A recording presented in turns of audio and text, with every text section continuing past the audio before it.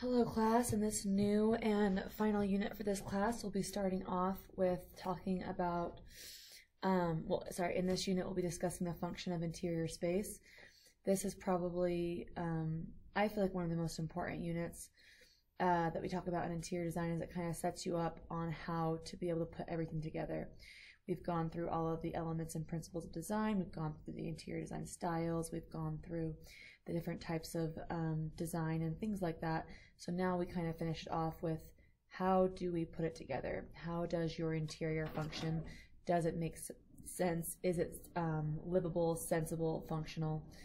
When you put your space together, simply put, does it work? And that's kind of what we're going to be discussing in this unit.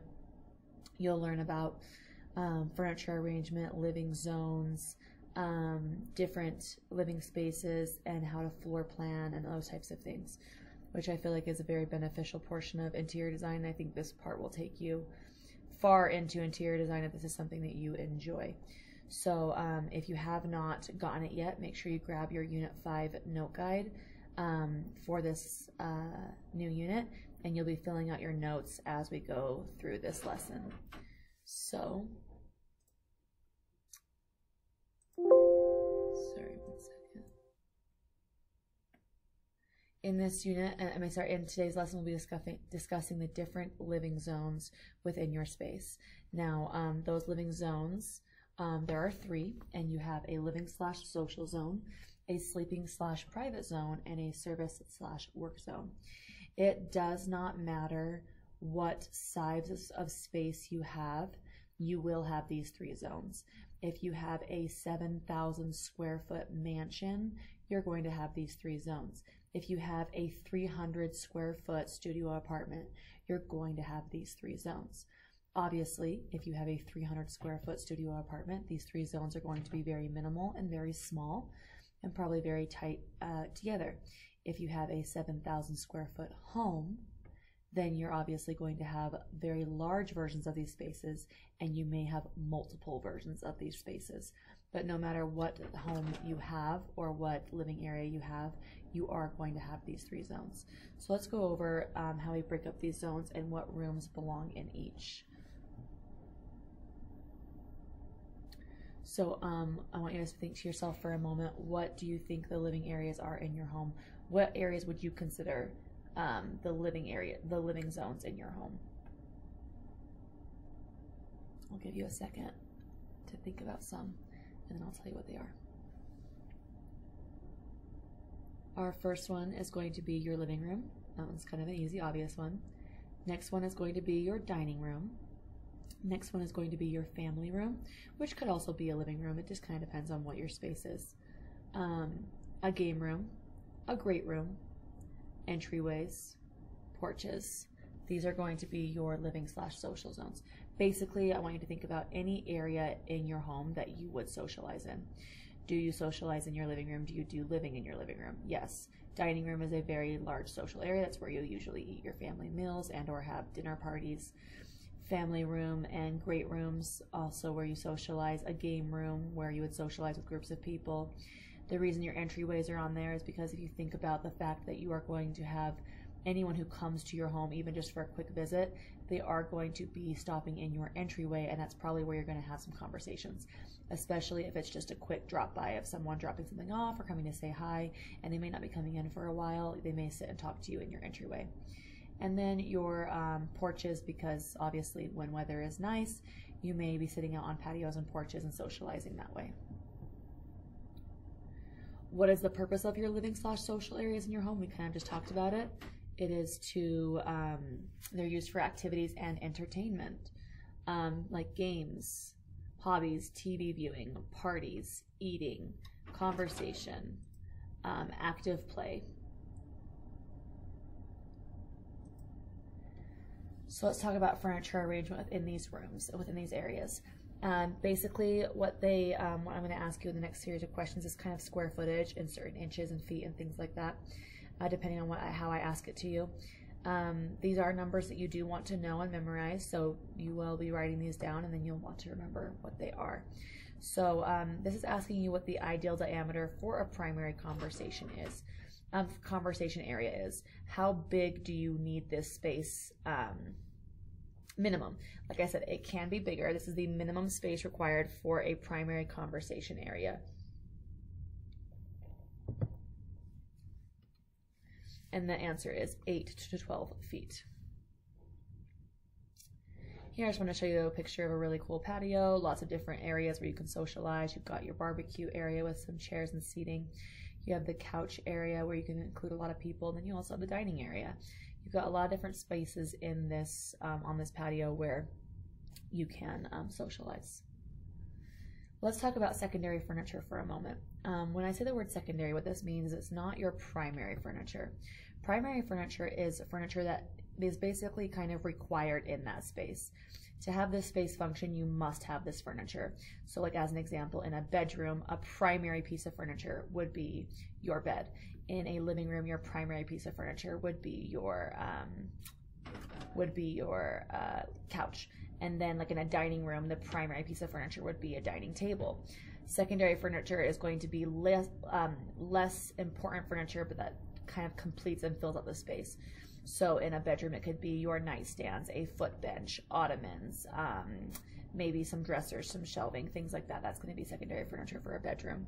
In a living room, it could be a desk, an ottoman, a love seat for 1 to 2 people, maybe even a piano. In a dining room, it would be maybe like a hutch or a buffet. So secondary furniture is furniture that is not necessarily required to make the space function, but it completes your space and gives you multiple details to look at. So examples would be seating for 2 to 3 people, a piano, a desk, a chair for 1 person, etc. Now I want you guys to think how many square feet, and if you get your square feet by timesing your length by your width of the room. So you take the width of the room and you times that number by the width of your room, and that's going to be your square footage. So how many square feet do you think you need minimally for a dining room to fit 4 people? So not a very large space. A 4-person dining room is going to be relatively small. How many square footage do you need to be able to pull this off comfortably? Think about that for a second and I'll give you the answer. The answer is at least 80 square feet. Remember, you can have it be a little bit larger, but you definitely don't want it to be smaller than 80 square feet. You want to be able to have enough space to fit a dining table that seats 4 people comfortably with 4 chairs so you can easily scoot in and scoot out.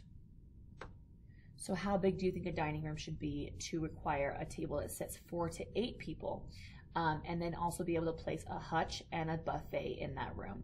A hutch is going to be a cabinet that holds your china and tablecloths and things like that. A buffet is a shorter, longer cabinet that what you do is you can use it to store china and linens as well, but you can also clear off the top and place your food on top and then serve your dinner buffet style, and that's why it's called a buffet. So how many square footage minimum do you think this room should be? Think about it for a second and I'll give you the answer. It's going to be 180 square feet minimum. Again, you can have it be a little bit bigger, but you definitely want to have at least 180 square feet to be able to pull this off. I just want to show you some different pictures of of dining rooms, because I love dining rooms and I think they're beautiful. Here's just some different styles.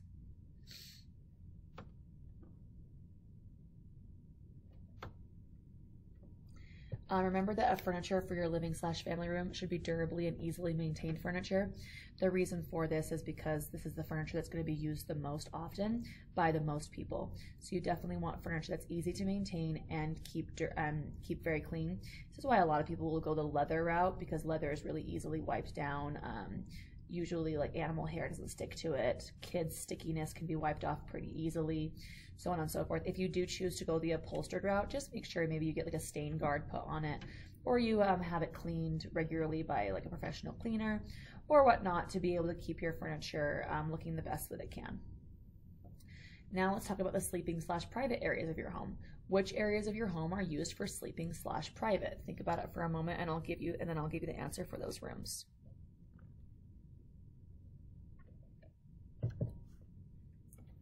One is going to be your bedroom, obviously. Next, bathroom, and then your closets. And then if you're real fancy and you have these in addition, dressing rooms are going to be your sleeping/private areas of your home. These are spaces you keep private. So what are the purposes of the sleeping/private areas of your home? I mean, it's kind of obvious. It says it in the name, but it is for sleeping, bathing, and dressing. And so you obviously want privacy for these activities that take place in these rooms. What are the 3 types of space that should be provided to somebody in their bedroom? I want you to think about it. Whatever size of bedroom you have, whatever kind of bedroom you have, whatever your style is, what 3 spaces do you want to be able to do in that bedroom? Think about it for a second. I'll give you your answers. You're definitely going to want a place to sleep, a place for storage, and a place to dress. This is where you want these 3 spaces in any given bedroom. The smaller the bedroom, the smaller the spaces, and the smaller these areas.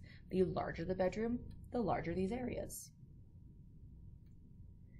How much space should be left on each side of your bed? You want at least 22 inches so that you can walk around it while making the bed. This is not very big. This is less than 2 feet. It's just enough space to be able to walk around that bed till you can be able to make it comfortably. What a lot of people do is they will put larger beds, like anything over larger than a twin. They'll put it up against a wall to save space, which I mean, I understand the idea there, but it's not really, it just makes it very difficult to make that bed, and it's kind of like an interior design no-no.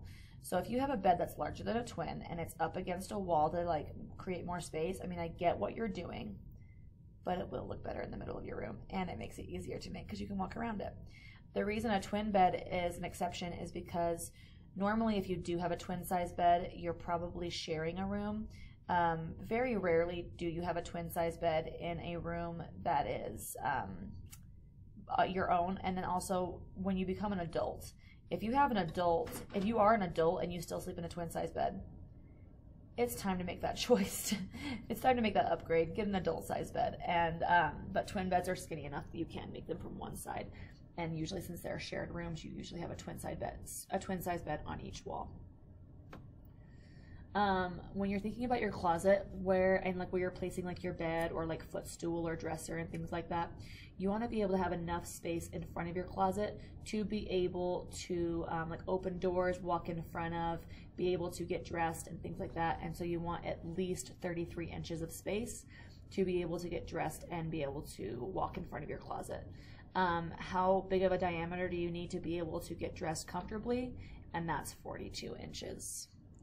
Now, talking closets, I just want to kind of show you some celebrity closets to remind us where we sit on the tax bracket and the kind of closets that we will probably never own unless we become very, very successful people. I just want to kind of show you some.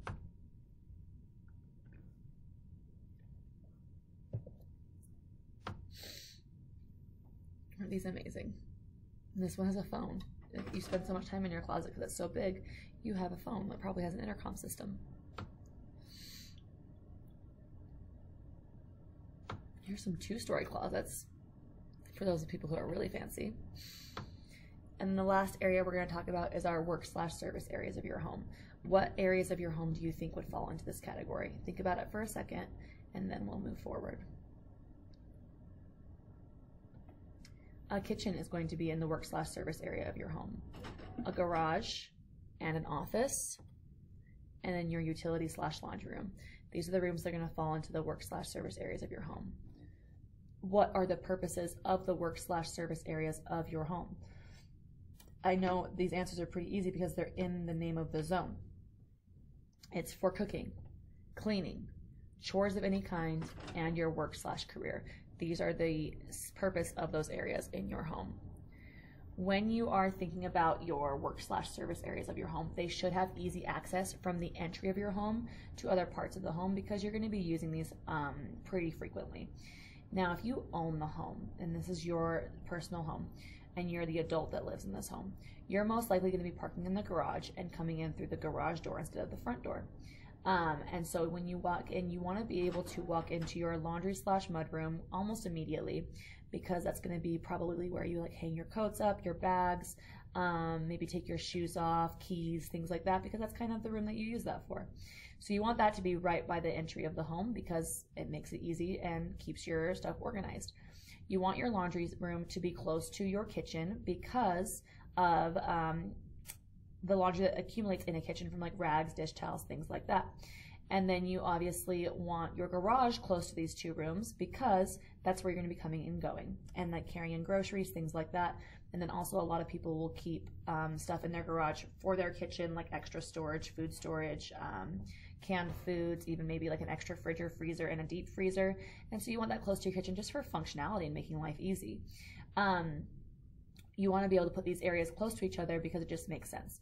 Your home office doesn't necessarily have to be close to these areas, but it can be. If you look at this floor plan, it makes it really easy to go from your work/career to your kitchen to a bathroom to your laundry room to a garage. It's all in one area of the home, and it just makes sense. The only exception to this rule is if you live in a 2-story home and your all of your bedrooms are on the second floor, then you may want to have your laundry room on the second floor, because if you do, your bedrooms are going to accumulate way more laundry than your kitchen does. And so because of that, you may want to be able to, you may want to put your laundry room where your bedrooms are because it's going to accumulate more laundry. But if you live on a main floor and you have some bedrooms on a main floor, some in the basement, some on upstairs or whatever, I would keep your laundry room close to your kitchen. Here are just some different examples of kitchens. Here's some different laundry rooms. Here's some different home offices. And here are some different garages. Here's a really fun garage. Shows you exactly where to park your car, which is nice. And then here is your assignment. So if you have not picked this up yet, make sure you grab the Living Zone assignment. It's a white piece of paper, and it's got questions on the front, and then it's got a blank floor plan on the back. What you're going to be doing with this project is you are going to be coloring each of the zones. So you are going to color all of your living/social areas yellow.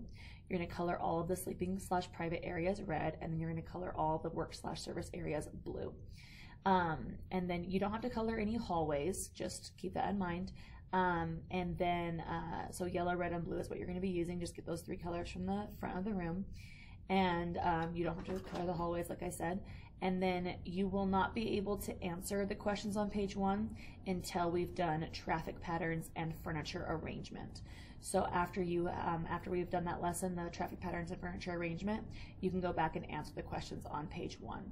And then that's your assignment for this lesson, and that is Living Zones.